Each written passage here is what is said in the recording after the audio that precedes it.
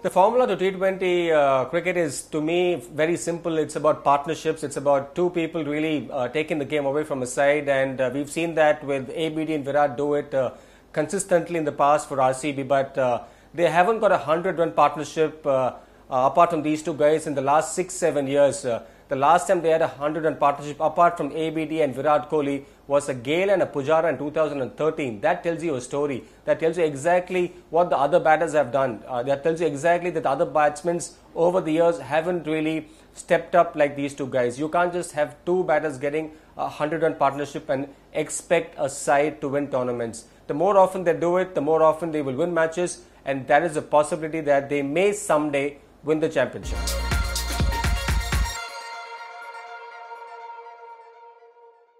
Well, I've been telling this for quite some time now. I've been insisting that Washington Sundar must play, even though they had a Moeen Ali at some point in time in the tournament. They should have played a Washington Sundar. They should have kept him as a guy who could actually bat, who could bowl, who could field well. And just because you have an off-spinner does not necessarily mean that you can't play another off-spinner.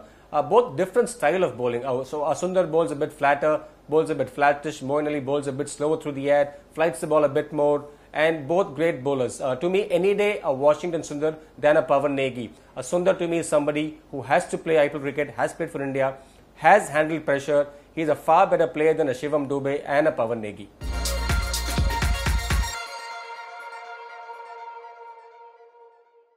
A lot of success of Hyderabad last year was due to their bowling. Siddharth Kaul bowled beautifully, Sandeep Sharma bowled beautifully. Bhuvneshwar Kumar was excellent. Rashid Khan was, or rather has always been excellent. But what about this year? Bhuvi below par. We've also had Sandeep Sharma who's been hot and cold. We've also had Sid Kaul who's been extremely cold. Didn't even turn up to the tournament. Didn't do anything in the entire tournament. Basil Thampi hardly got to play enough games. Didn't have enough chances.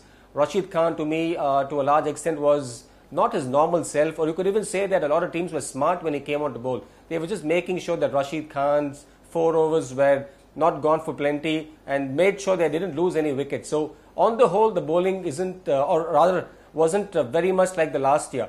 The only good spot or only person that whom I can really think about who did well for them is Khalil. Again, someone who missed the first half of the tournament.